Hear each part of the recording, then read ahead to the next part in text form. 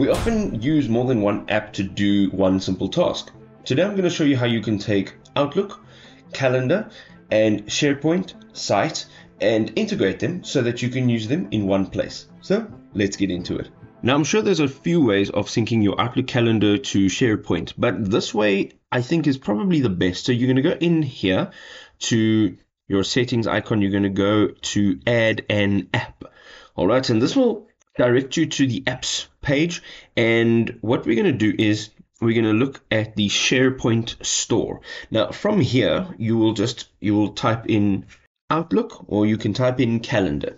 Okay, so this over here, if you're typing in Outlook, it'll give you all of the Outlook options, but if you're typing in calendar, it'll give you all of the calendar options specifically. So this over here, the Outlook integration by 809, that is probably one of the better apps to use.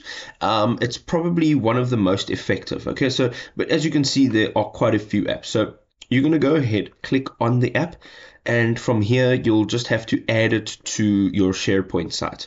You're going to click this and you're going to now install it onto your site. Now this can be seen if you go back over here to SharePoint. I'm going to show you exactly where it is, but for now it says over here you can find it in your site content page and you can use it straight from there. So if you're going back into your site content, I'm just going to open another one like this.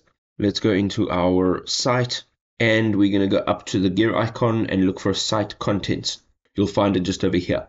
Now it's as easy as clicking on it. You are going to open it up and you will be signing into your Outlook account and syncing your calendar. One of the other ways of doing this is if you go down this from this SharePoint store, and you'll see it says, how can I start using the Outlook SharePoint integration? And if you just click on this, it will now redirect you to the 809 website and you can create an account for free. I'm going to just open my dashboard. I've created an account. And you can see here, you can actually sync it here. So there's a connect recommended apps. If you go in here, you'll be able to connect your Outlook to your, let's just go down here. Let's go Outlook calendar, and you can connect it to SharePoint. And if you go and click on add Outlook, so you'll have them both added and then you will integrate them. And there you go. It's quick and easy.